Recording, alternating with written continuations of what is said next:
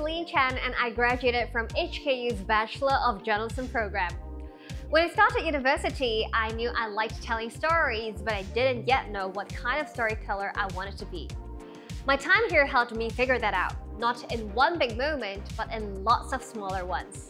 It was interviewing someone who'd never shared their story before, spending hours editing footage to get the pacing just right, and learning how to ask the hard questions while still listening with empathy.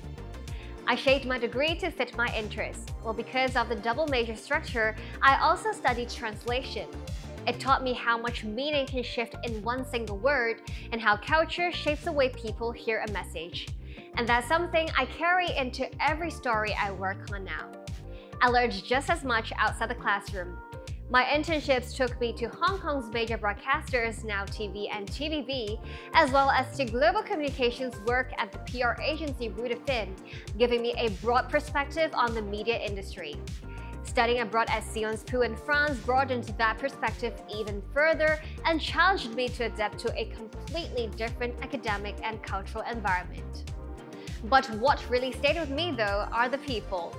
Classmates who challenged my ideas, professors who shared their own experiences from different parts of the world, and the feeling that no matter what kind of path you wanted to take, there was always someone here to help you find it.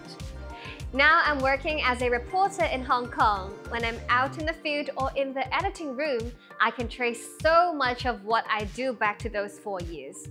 The skills, the mindset, and the understanding that good storytelling starts here at JMSC.